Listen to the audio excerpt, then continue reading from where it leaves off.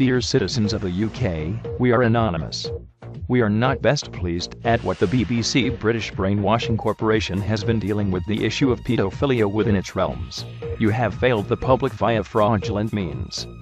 You force citizens of the UK to pay for a TV license. You force them to pay over £145 a year to view your idea of what is now worthy. You have failed your public. You have failed the free press. You have failed to not censor news stories.